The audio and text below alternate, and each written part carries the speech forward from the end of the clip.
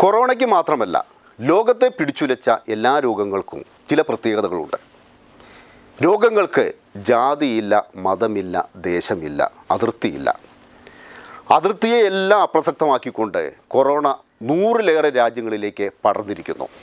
ഇത്തരത്തിലുള്ള പകർച്ചവ്യാധികൾ പടരുന്ന എല്ലാ ഘട്ടത്തിലും വ്യാജ പ്രചാരണങ്ങളും നടക്കുന്നുണ്ട്.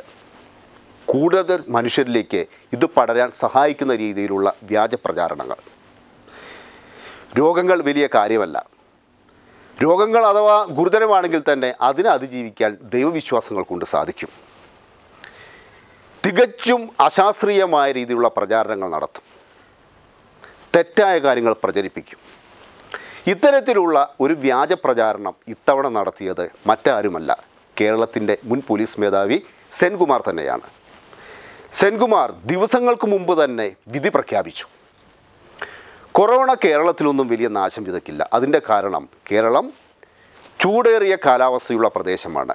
ഇവിടെ കൊറോണ വൈറസിനെ അങ്ങനെ വ്യാപിക്കാൻ സാധിക്കില്ല. നമ്മളൊന്ന് ആലോചിക്കണം. കൊറോണയെ അതിജീവിക്കാനായി കേരളത്തിലെ ജനങ്ങൾ, കേരളത്തിലെ സർക്കാർ, കേരളത്തിലെ ആരോഗ്യ പ്രവർത്തകർ, രാജ്യം ഭരിക്കുന്ന സർക്കാർ, രാജ്യത്തെ ആരോഗ്യ പ്രവർത്തകർ, മാധ്യമങ്ങൾ, ലോകം മുഴുവനുമുള്ള സർക്കാരുകൾ, ലോകത്തെ ആരോഗ്യ പ്രവർത്തകർ, ജനങ്ങൾ, മാധ്യമങ്ങൾ, അന്താരാഷ്ട്ര മാധ്യമങ്ങൾ, ഇവരെല്ലാം തന്നെ ശക്തമായ ബോധവൽക്കരണ പ്രവർത്തനങ്ങൾ നടക്കുന്ന ഘട്ടത്തിലാണ് സെൻകുമാറിനെ പോലെ ഉത്തരവാദിത്തപ്പെട്ട ഒരു വ്യക്തി വ്യാജ പ്രചാരണം നടത്തിയത്. ഇതുകൊണ്ട് എന്തുണ്ടായി? സെൻകുമാർ പറഞ്ഞത് നമ്മുടെ ജനസംഖ്യയിലെ ചെറിയൊരു ശതമാനം ഉകവിലക്കെടുത്തു.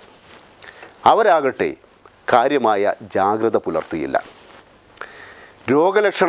രോഗലക്ഷണങ്ങൾ കണ്ടപ്പോൾ ബന്ധപ്പെട്ടവരെ അറിയിച്ചില്ല. ഇതിൻ്റെ അനന്തരഫലമാണ് ഇന്ന് കേരളം അനുഭവിക്കുന്നത്. ഇതിനകം തന്നെ 6 പേർക്ക് കൊറോണ സ്ഥിരീകരിച്ചു. അത് നിരവധി പേരിലേക്ക് പടർന്നിട്ടുണ്ടാകാം. ഇന്നിപ്പോൾ തലസ്ഥാന നഗരിയായ തിരുവനന്തപുരത്ത് പൊങ്കാല ആഘോഷിക്കുകയാണ്. ഇത്തവണത്തെ പൊങ്കാലയ്ക്ക് 2 പ്രത്യേകതകളുണ്ട്. ഒന്ന്, ശക്തമായ ആരോഗ്യ പ്രോട്ടോക്കോൾ അനുസരിച്ചാണ് എല്ലാവരും പൊങ്കാല ആഘോഷിക്കുന്നത്. അതോടൊപ്പം തന്നെ മുൻ വർഷങ്ങളെ അപേക്ഷിച്ച് പൊങ്കാലയിടാനായി വരുന്ന സ്ത്രീകളുടെ എണ്ണത്തിൽ ഗണ്യമായ കുറവുണ്ടായിട്ടുണ്ട്. അവരെല്ലാവരും തന്നെ വീട്ടിനകത്താണ് പൊങ്കാല തെളിയിക്കുന്നത്. എന്നാൽ ചിലരാവട്ടെ ഇത്തവണത്തെ പൊങ്കാല നിരോധിക്കണേ എന്ന് മനസ്സുകൊണ്ട് പ്രാർത്ഥിച്ചിരുന്നു. സർക്കാർ ഇടപെട്ട് പൊങ്കാല നിരോധിച്ചാൽ ഉടനെ തുടങ്ങാം ശബരിമല മോഡൽ കലാപം. ഹിന്ദുക്കളുടെ വിശ്വാസത്തിൽ കേന്ദ്രം ഇടപെടുന്നു.